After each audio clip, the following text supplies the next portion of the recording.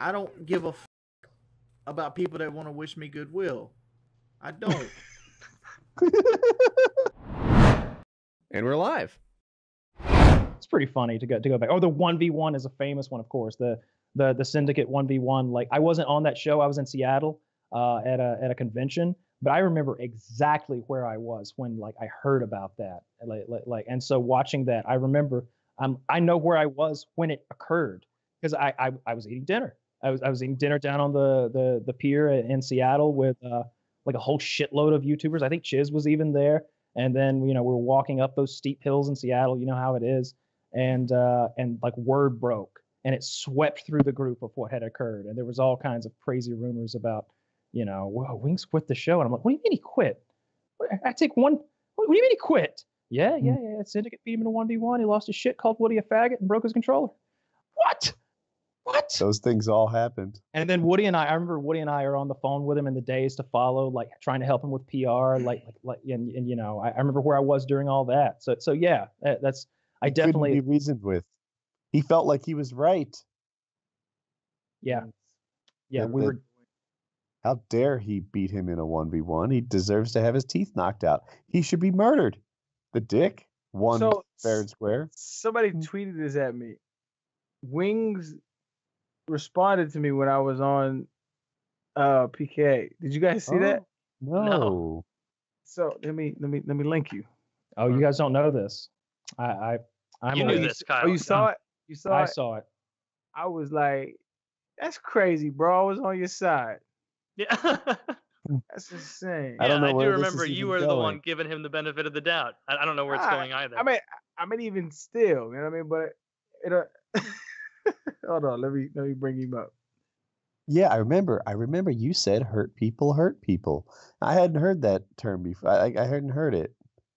It was eye-opening to me.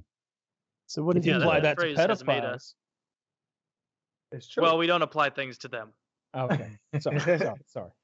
No one ever sticks up for pedophiles. All right, let's see. Oh, it's a video. I queued at 0. I'm ready. Right. Ready, set, play. I don't give a fuck about people that want to wish me goodwill. I don't. Because goodwill is worth nothing. I can't take Arian Foster's like love and go make a house payment with it. I can't.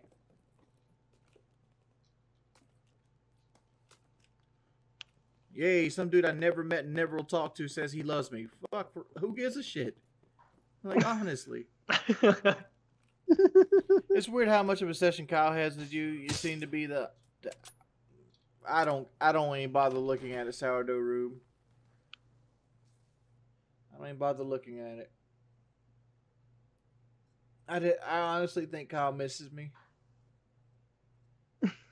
I do too. Aw. The real factor in here is Chiz. Like, every time those guys miss me, Chiz will be like, you're a battered housewife or some shit like that.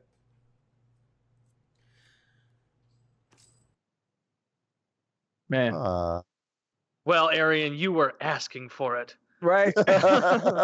Giving him the benefit of the doubt, saying, hey, let's put a little more introspection into the way we're treating this individual. And then you get your kind words aren't going to pay my rent. Did you notice he almost said fuck him, but he like stopped himself? I felt that. There was a little hostility there. I felt that as well. Yeah, he was almost like fuck that, and then he kind of like went to something else a little more polished. Yeah, it's cool. I still got a lot of love for Wings, man. Yeah, we all do. Even though if you don't want to accept it, man, it's all good, bro. I promise. See, that's the way to do it. Turn the other cheek. But we don't like religion, so don't do that. No, let's create some good content. Off Lexapro Wings is captivating. He's I don't know if you're aware, Arian, but he got the weight loss surgery, and he's lost like, we don't know how much, but a significant amount. You can see it? Weight. I can see it. Yeah, I haven't watched any of his stuff in like 2 weeks or something, but like I did get linked a clip where he was like talking about how his shirts were very loose on him, nice, and And I think I can see that he's lost weight for sure. That shit breeds confidence, and confidence just keeps turning into good feelings, man. I wish him well. Yeah, like I said earlier. I know that loses a lot of weight complains that sitting is uncomfortable. I see them and I think you still have quadruple the cushion of anyone else I know, yet you think it's not comfortable to sit? I don't get it. Have you ever tried to sit in like a child's seat? You know, the kind that buckles into a car? That's what it's like. He's too wide. It's not that he doesn't have enough cushion. He's too wide to like the arms of my chair, like they rub his like hips or sides. It's not that. They say that now that I've dropped from 420 to 370, sitting is so uncomfortable. I have no cushion anymore.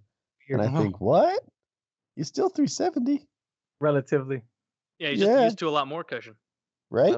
Relatively. Imagine how the rest of the world even gets by. Mm-hmm. Used to, I had a friend that always says you got to be careful what you introduce your mind to because it's hard to go back. That's definitely true. But after enough, murder videos on the internet, it all blends together. Hang out with the internet 5 hours a week, and you'll be numb to it. Exactly. Yeah, just another little piece of your soul just disappears every time you watch one. But